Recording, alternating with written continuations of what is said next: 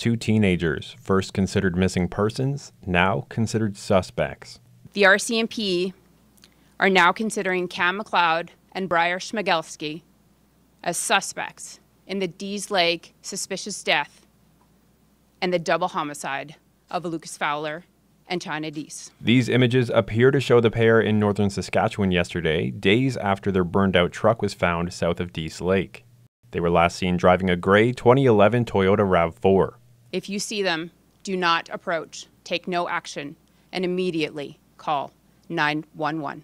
This is the first official word of the possible link between the shooting death of Australian Lucas Fowler and his American girlfriend China Dease, found dead along the Alaska Highway last Monday morning, the male body still unidentified, and the disappearance of the two teens. These investigations are very quick moving, and yesterday we had information that we have different information than we have today. Police now putting out a Canada-wide call urging anyone who sees the pair not to approach them and to immediately call 911.